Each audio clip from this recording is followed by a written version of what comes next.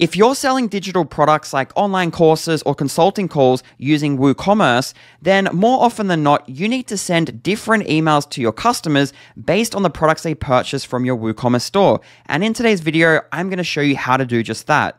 In today's example, I have 3 online courses that I've created as products in WooCommerce, and we're going to send different emails from WooCommerce based on the course that they purchase in our store. The examples today are using digital products, but if you're selling physical products as well, the same logic applies, so you can still watch this tutorial. With that said, let's get into it. When somebody adds one of the courses into their cart and then goes to the checkout page, puts in their details, and then finally submits their order, they land on our WooCommerce thank you page, and behind the scenes, they're sent an email that looks like this. This is the default WooCommerce order receipt email that all of your customers get when they make an order in your store. Let's customize this order receipt email so it looks more modern and clean, and then we'll go ahead and set up some different automations to send different emails based on the product that our customers have purchased. In our dashboard, we'll go to WooCommerce and Settings, and then under Emails, I'll find the processing order email, which if we hover, is the order notification sent to customers.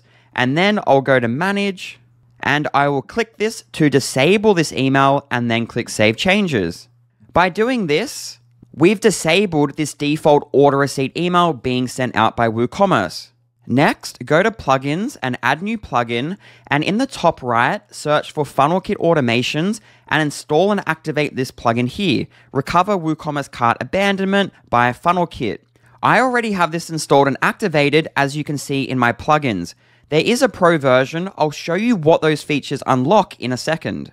With FunnelKit Automations installed, go to FunnelKit Automations and then to Automations, and then click Create Automation, then click Start from Scratch, name your automation and click Create. Then let's trigger this automation to start when somebody places an order in our store. I'll click Done. Then click back into the event trigger, and we want this to run when the order is in processing status when it's created. That means we've taken payment. And we want this to run on any product because it's going to be the default global order receipt email that is sent out. And we want this to run multiple times because customers can purchase multiple times and enter this automation multiple times for each order. I'll click Save. Next, let's add an action where we send an email and click Done. I'll give the email a subject line, and then down here is where we design our email. By default, with the free version of FunnelKit Automations, you can design using the rich text editor. You can insert raw HTML, but ideally, I would highly recommend you use the drag and drop email builder. And as you can see, it has the crown icon indicating that this is a pro feature. In the description below this video, there's a link that you can click to go to the FunnelKit website to learn more about the other pro features. I'll go ahead and activate the pro version. And now I have access to the visual builder. I'll click Edit, and I could start with a blank page and design my email entirely, but for this video, I'm going to go ahead and go to e-commerce and scroll down to use one of the pre-made designs. I'll click to preview this one here. And I quite like this one. It's nice and clean, and it also offers a discount code on their next purchase. So here I'll go ahead and apply my global styles, which adds my branding from my website, and I'll click Import Template. Then where it says, Hey John, I will replace this with a merge tag, and it will be the billing first name, and we get that from when they completed their order. And then under that, we output their order details. Lastly, up here, because we're selling digital products, I'm going to update this to say, we have successfully received your order. And then I'll say, if you purchased one of our online courses or a consulting call, you will receive further instructions in a separate email within a couple of minutes. I'll go ahead and click Save, and then I'll exit out of this. Down here, we want to mark this email as transactional, so it has the best chance of going directly into their inbox. And then I'll click Save and Close. Then I'll activate the automation so it's live in our store. And now if I go ahead and purchase one of our course products, we go to our thank you page.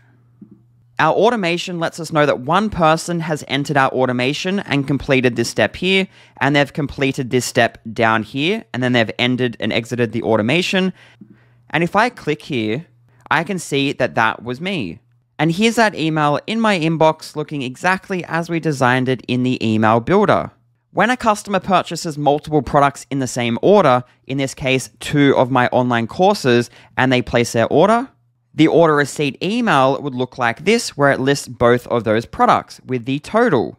The purpose of this email is to let your customers know what they purchased in your store and for how much. That's why we send this out to everyone that purchases from your store. When customers spend money in your store, you don't just want to go radio silent and not give them any further information. What you want to do is then send them subsequent emails related to the products that they've just purchased. And that's what we're going to do just now. And this relates to this sentence here where we let them know they'll receive further instructions in a separate email after their order receipt email. To set that up, we'll go to FunnelKit Automations and then Automations. And then I'll click Create Automation and then click Start from Scratch. We're going to use this automation to deliver details for people who purchase our Course 2. So I'll name my automation Course 2 Post-Purchase and click Create. Then we'll select an event that causes somebody to enter this automation, and I'll go to WooCommerce, and under orders, we used order created before, but now I'm going to select order created per product. I'll select that and click Done. And we want this to happen when the order is in processing status, which occurs when we take payment. And because this is a digital product, you might also want to select completed here as well. Then here, the order contains any product. We will change this to specific products. And here I'll search for Course 2 and I'll select it. Then here I'm going to select multiple times so that users can enter this automation multiple times. Now with online courses, you don't want people to buy the same course multiple times, but that restriction where they can only buy a course once would be something that you set up on the WooCommerce product level. So I'm just going to select multiple times here to be safe and click Save. Next, once they purchase Course 2, we will add an action to send an email and click Done. We'll give the email a subject line saying your access to Course 2 is inside, and then I'll click Edit to launch the email builder. We could design from scratch, but to speed things up, I will just select one of the pre-made designs. So maybe this one here, I'll click Preview, and I'll apply my global styles, and then click Import Template. Then I'll just quickly go ahead and update the email content. I'm just going to fast forward through this because it's exactly like a text editor like Google Docs. You basically just update the text here. You could type something here. Then over on the left, you have your blocks and you drag them from the left over on to the right like this. That was a button block. You have an image block where you can select things from your media library. So I could select that and insert that here. Maybe that's a thumbnail for the online course. Then you have your dividers. All the blocks that you need to design modern emails are all in here. So I very quickly just updated the email content here. You could do a much better job here. But basically, I just said how to access Course 2, how to access the community for Course 2, and you could keep going with different sections here related to Course 2. But for today's demonstration, I'll just click Save, and then I'll return to our automation. Then I'll click Save and Close. And if you wanted to, you could send further emails over the next couple of days related to Course 2. To do that, all you'll need to do is click the plus sign here and then add a delay. And maybe here we set it for 1 day and then click Save. And after 1 day, we would go ahead and send another email. So here I would go Send Email and click Done. Or alternatively, we could just remove that and we could use this as a starting point by going up to here and going Copy and then down here clicking to paste it down there. And we could repeat that process. We could add a second delay here. And this could wait another day and then we'll click Save.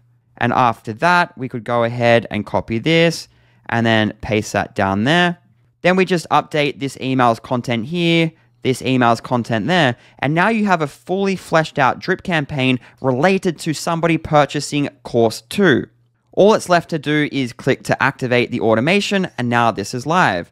If we exit out of this, we could repeat the process for Course 3. We could come over to here and click Duplicate and then click into here and we'll rename this to Course 3 Post-Purchase and then we'll click the event trigger and then here when they purchase specific products, we'll update this to Course 3. So I'll select it there and click Save. And then we just need to go through and update the email content here. So course 3 is inside. We'd go through there and we just continue as we do here. Knowing how to set up your automations to send emails based on the products that your customers buy from your store is just one half of this equation. The other half is getting into the email builder and knowing exactly how to use it to design modern emails that your customers are going to love.